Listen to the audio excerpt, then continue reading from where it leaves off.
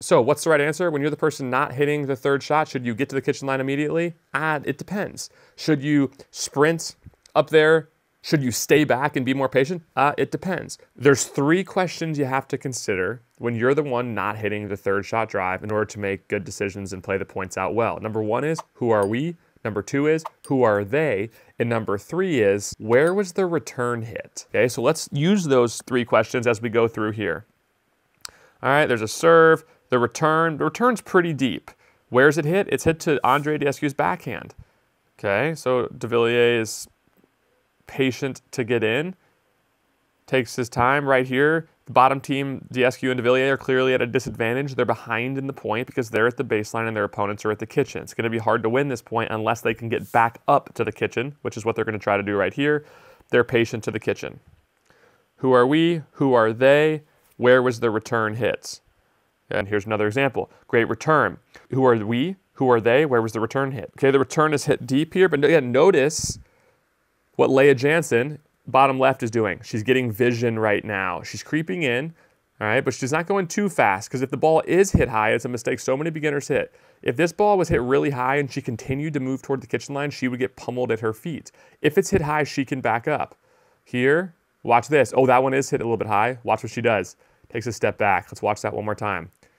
Okay. She knows it's high. She gets vision. She makes the decision to back up. Here's another clip. Here we're seeing Leah Jansen drive a third shot. Who are we? Who are they? Where was the return hit? Okay, here's the return. She's on her back foot because the return was deep. Look at Elise Jones here, and I'm going to give you 2 more things to think about. When you're the player not hitting the third shot drop, you want to do 2 things. You want to get vision so you can, number 2, make a decision. Get vision so you can make a decision. Okay, Elise Jones is not the one hitting the third. As the ball flies in here, she gets vision right there on what her partner's about to do, what type of shot she's about to hit. Then she makes a decision. She's patient to get towards the kitchen line. They neutralize, they get aggressive at the kitchen. Here's another example. Different situation though. We have Catherine Parento and Annalie Waters at the bottom of your screen. We have Catherine Parento who's hitting the serve, okay? We also see that Catherine's gonna hit the third. Let's go slow motion here. As Catherine goes to hit the third, look at Annalie. She's getting vision, but Annalie's a different player. She's probably one of the best in the world at crashing toward the kitchen line and getting aggressive. So your paddle come up there and getting aggressive, looking to apply pressure. Okay, we'll see another example here, but she does something different. Where's the return go? It goes to Ben Johns' backhand. He doesn't tend to drive that backhand on doubles. Annalie knows that, so she's a little more patient. She doesn't crash as hard. Works her way up. She's patient. They get there. They neutralize. They're in a point. Here's a different situation. We're going to see Annalie playing with her mom. This time we see her crash and apply a ton of pressure. Watch this. All right, she gets vision. Lee Waters drives it. Look at Annalie. She gets there. She split steps. She applies pressure. That's one of the ways that you can apply pressure is you can get up to the kitchen. But again, who is your partner and what's their skill set? Do they have a good drive? What's your skill set? Do you have a good crash, close, and finish? Here's one of the dangers of getting up to the kitchen line too fast, something you got to be considerate of. Catherine Parento with the serve. Here's the third shot. She goes to drive it. Annalie crashes hard. Great block winner here from Elise Jones. Let's watch that one more time. Annalie does a good job. All right, this is one of the dangers for you. Annalie's probabilities of this, this doesn't happen a ton with Annalie. She tends to apply pressure and cover that ball well. It was a great shot by Elise Jones, but when you're playing, if you find yourself running to the kitchen line and getting beat on 70% of your points, stop doing it. Stay back. Be more patient. Let's go to another clip. Different player, Dylan Frazier. All right, J.W. Johnson here with the third shot. Look at Dylan Frazier, eyes on the ball. He gets vision so he can make a decision. Should I move forward or should I stay back? Okay, it was a good drop. He notices it right away. He gets forward. Here's another example. JW with the serve. JW, again, if you know your partner doesn't miss many thirds, you can creep in a little bit more. If your partner's really bad at thirds, stay back a little bit more. Okay, watch that one more time. Excuse me, I think actually Dylan Frazier served it. Yep, he does. He serves it. Ignatowicz with the return. Look at him get vision. He's like walking up, a little burst of speed, gets up there to the kitchen. They get aggressive at the kitchen, they win the point. Here's another example. Frazier with the serve.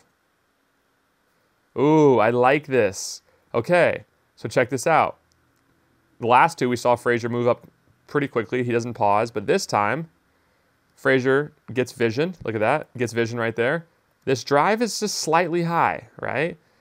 Anytime a drive is high, right, Tyson's able to hit down on it, right? So Frazier pauses where he's at. Keep your eyes here on Frazier, bottom right of your screen. Third shot from JW comes, he pauses. He gives himself time and space. Boom. Mistake happens on the other side. Now on the flip side for Frazier, this time, DJ Young serves the ball, okay? Riley Newman with the return. Boom. That's a short return. Who are we? Who are they? Where was the return hit? Let's see an example here. Here's the return by Riley Newman. On this return, okay, ball comes short. They recognize and they say, we're going. I was at this match. It was also cold weather. Ball tends to get harder in cold weather, which means it flies faster. So a lot of times you want to rip more in cold weather because it's harder to hit drop shots. Third shot drops, that is. Okay, so let's see it. Ball is hit short. Look at Dylan Frazier. He's getting there fast. He's in a split step. He's ready to be aggressive and to attack. Boom, and they win the point. So what's the right answer? When you're the person not hitting the third shot, should you get to the kitchen line immediately? It depends. Should you sprint up there?